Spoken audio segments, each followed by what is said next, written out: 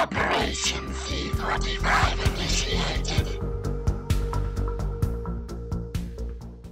Citizens of the world, we are anonymous.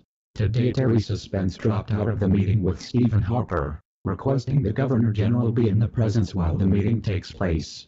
If she cannot bring a sudden change to this country, who will? The bill could lead to pipelines being built over navitable waterways, and with how Stephen Harper is slowly selling off bits of Canada to China, how will we stop the production? The answer is simple. Operation C-45 initiated.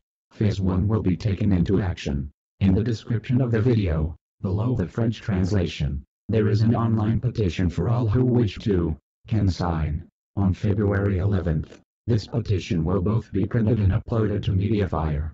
Phase 2 will be to print and mail the petition to your local MP. For this will become an issue in Parliament, forcing Harper's government to revisit the bill. Our goal is 1,000 signatures.